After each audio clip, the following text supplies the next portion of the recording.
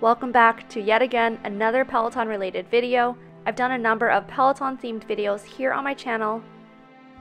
I've done Peloton fitness update videos, a Peloton beginner's guide, Peloton accessories, you name it. Feel free to check those out if you're interested. So today's video is, in my opinion, everything you need to know before purchasing a Peloton.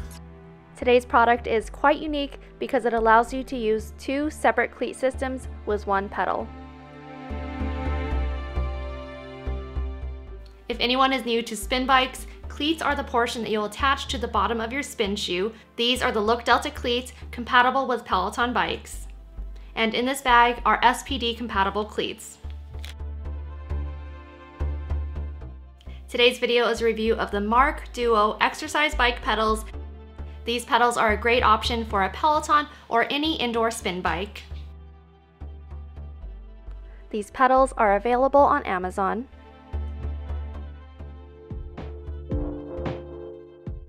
What makes these pedals unique as opposed to the other pedals that may be already on your spin bike is that these pedals have the option for you to either use Look Delta cleats or SPD compatible cleats.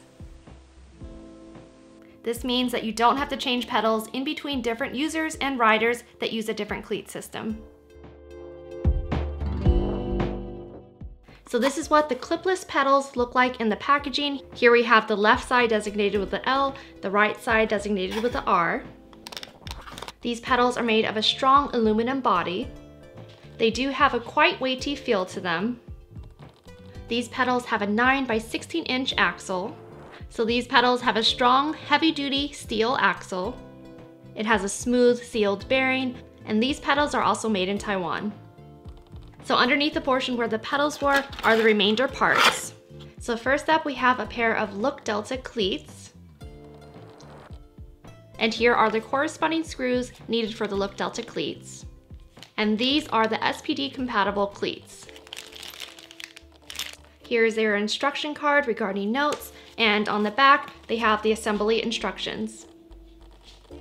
Here's a breakdown of all the parts included. There's also a section displaying the tools that you'll need. You'll need a 4mm Allen key, 3mm Allen key, as well as a 15mm open end wrench. You can also adjust the tension of your cleats with this portion right here. All you'll need is a 3mm Allen key and rotate it either left or right to increase or decrease the tension. Replacing the pedals on your spin bike is quite simple. All you'll need is a 15mm open end wrench. So here I have the wrench. I'm going to loosen up this bolt right here to remove the pedal. And this is what it looks like with the Peloton pedal removed. That was quite simple. It took me under a minute. And here's the MARQUE pedal that I'm going to be placing on my Peloton. This is designated left with the L right here. So as these pedals are reverse threaded, you're going to turn the pedal left or towards the front of the bike to put it on.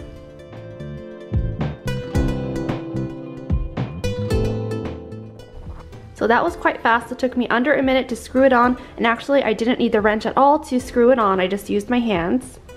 And that does feel quite secure. I can't twist it anymore.